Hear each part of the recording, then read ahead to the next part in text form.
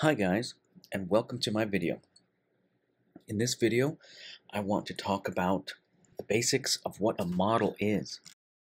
So what is a model? Well, here is the symbol that Roblox gives us, Roblox Studio. It's a blue, a yellow, and a pink square stacked like this, three of them. This is the symbol for a model. So you'll see if I select, for example, this bacon, you'll see under the properties it calls it a model. So what are the properties of this model called bacon? Well, here they are. But there's more to manipulating a model than just selecting it and playing with the model itself. Usually, models will contain a lot of different components or items. So if we open up the bacon, we'll see there are a lot of parts, in this case mesh parts, and you can go even further. Each one of the hand, for example, has some attachments and has different constraints. So each model can contain a lot of different things, So, for example, we have this car. We have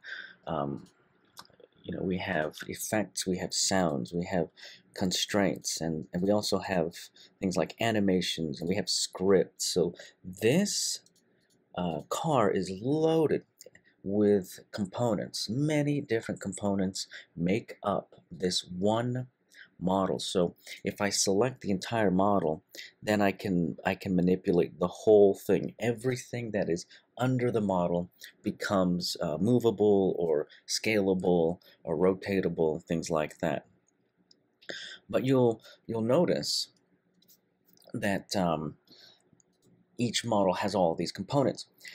And what we as developers call these components, we call them children. So the parent of, for example, okay, we select this folder.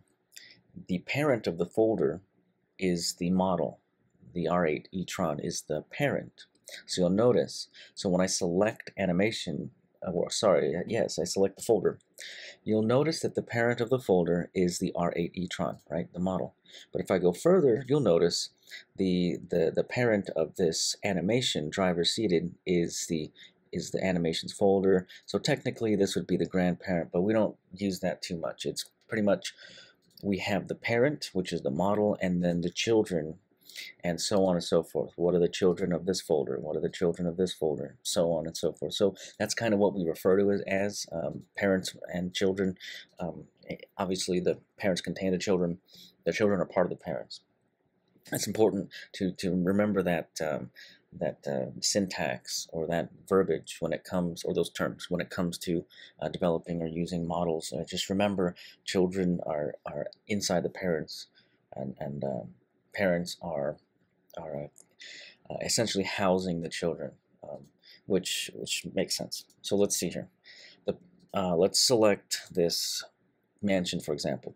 This model contains a lot of children, a lot of descendants, so to speak.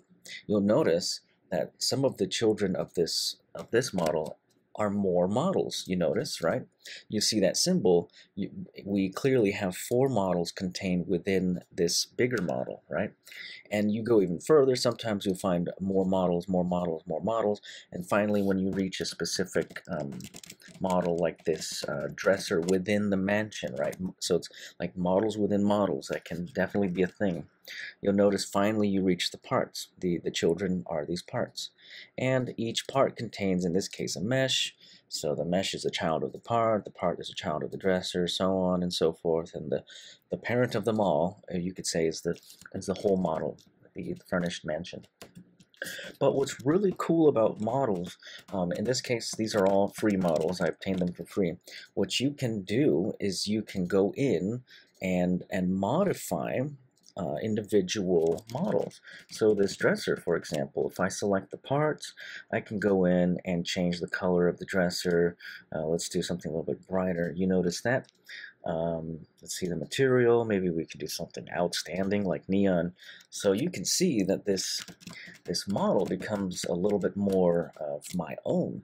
And if I change it enough, it can end up being very hard to tell that it ever came from the toolbox. So that is a developer's secret, is being able to use free models and changing them enough so that they become yours.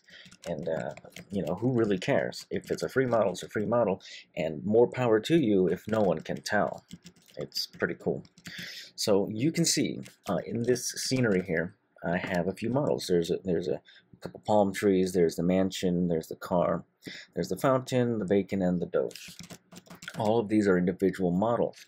But the nature of models can be that almost anything can end up being a model. So for example, if I wanted to make this whole scene a model, I just hit Command G for group, and guess what? Everything here is now, so let me just do this, scene, right?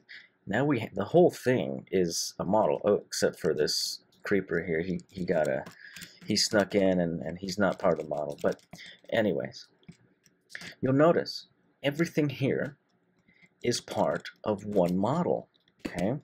Until I decide to hit Command U to ungroup that model into the children model, and you'll notice they're all free again.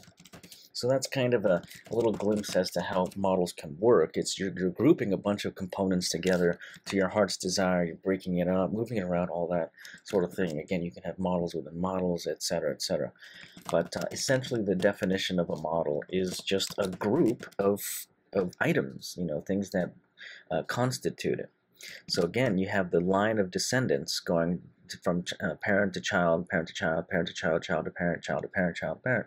If you can remember that, that can really help you when it comes to doing stuff like scripting, where a lot of times in the syntax or in the terms, when you're typing, when you're scripting, you're using, you know, find parent or find child, wait for child, things like that.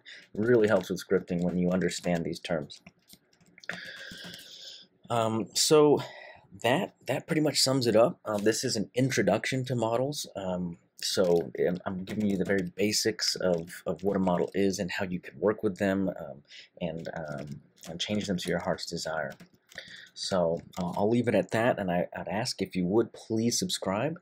Go ahead and feel free to comment, like, let me know what kind of projects you're working on. Again, I started doing showcases of people's games, so if you have a game that, preferably a game that you have created, I may take requests for other games, whatever. I would make a video about it and see and show the world what it is. So thank you very much for listening to me. I appreciate your time.